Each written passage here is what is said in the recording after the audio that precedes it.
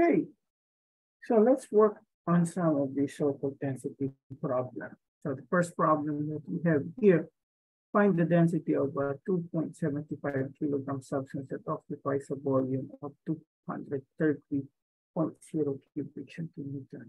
So we can write here what? 2.75 kilogram.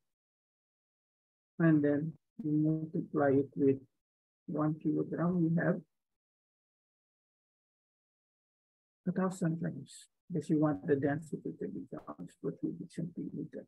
And then you can put everything over 230.0 cubic centimeters. So if you're going to look at the unit that you have there, you will have gram per cubic centimeter. Okay. So 2.75 times 1,000, so that's 6,750 divided by 230. So 3 significant figures, so you will get around 11.0 grams per cubic centimeter. Okay. Now the next one, find the volume occupied by 250, there should be a grams there, of oxygen with a density of 0.00134 grams per ml. So we can go, the definition, density equals to mass over volume, and the one that we ask here is the volume. So rearranging this thing, B times V over M, and then divided by V. Okay. So not B, D.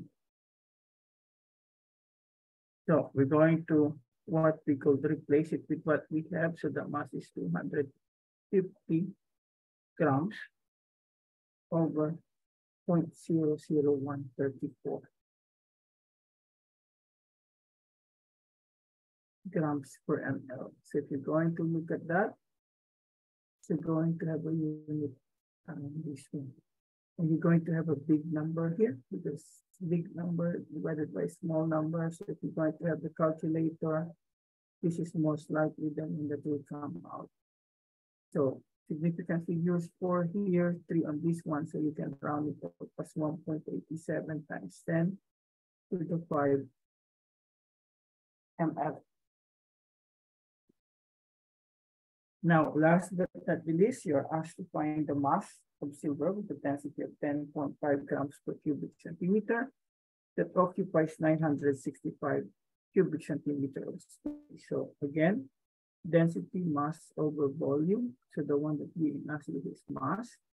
So we just have it like this one.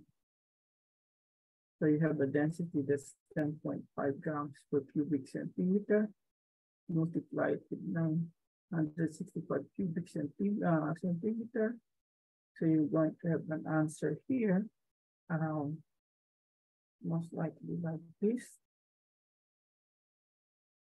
Now, if you round it up, you might round it like 1.0100 grams or 1.0 times 10 to the 4, 1, 2, 3, 4 grams.